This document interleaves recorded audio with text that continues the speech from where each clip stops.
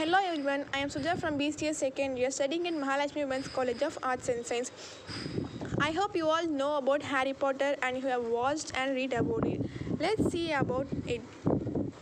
Harry Potter is a series of 7 fantasy novels written by British author J.K. Rowling. The novels chronicle the lives of a young wizard Harry Potter and his friends Hermione Granger and Ron Weasley, all of whom are students at Hogwarts School of Witchcraft and Wizardry.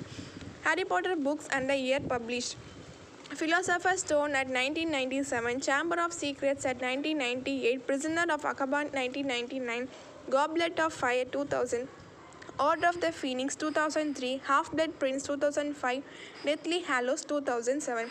The series was originally published in English by Bloomsbury in the United Kingdom and Scholastic Press in the United States.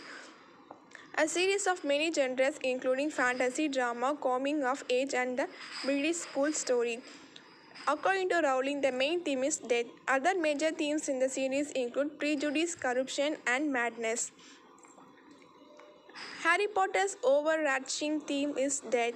In the first book, when Harry looks into the mirror of Eris, he feels both joy and a terrible sadness at seeing his desire, his parents alive and with him. Confronting their loss is central to Harry's character arc and manifests in different ways through the series, such as in his struggles with Dementors.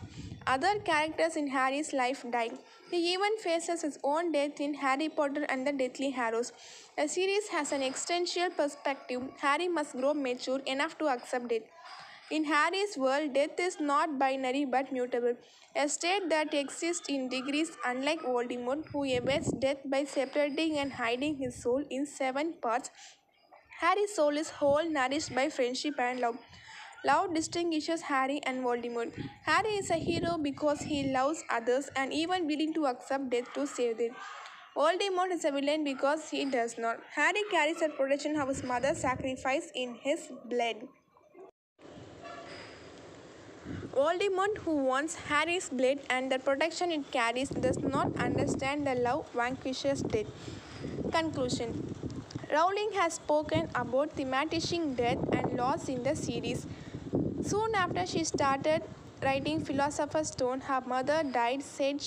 She said that, "I really think from the moment on death became a central, if not the central themes of the 7 books.